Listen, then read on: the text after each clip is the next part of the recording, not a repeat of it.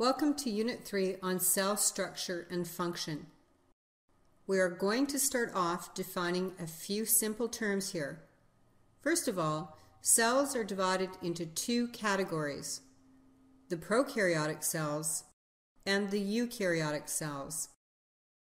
The word prokaryotic means before the nucleus.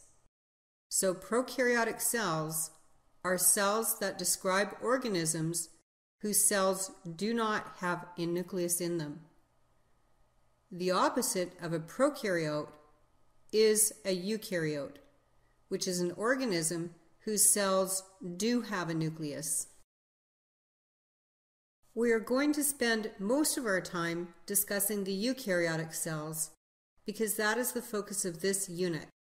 But to clarify, prokaryotic cells are simple cells without membrane-bound organelles or a membrane-bound nucleus, and basically only the bacteria have this simple cell structure.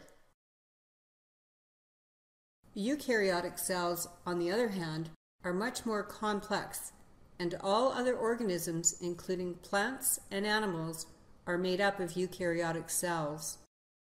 Eukaryotic cells do have a nucleus and membrane-bound organelles. By the end of this unit, you will have to be able to visually identify each of the major organelles in a eukaryotic cell, state their function, and describe the interrelationship of the organelles in eukaryotic cells. You may also be asked some questions comparing plant cells to animal cells. So let's use a chart to make these comparisons and be sure that you are comparing point for point. For example, if you state that plant cells have a cell wall, then you must also state that animal cells do not have a cell wall. Plant cells have one large central vacuole, while animal cells have many small vacuoles. Plant cells contain chloroplasts, while animal cells do not have chloroplasts. These are the three main comparisons that you may need to know.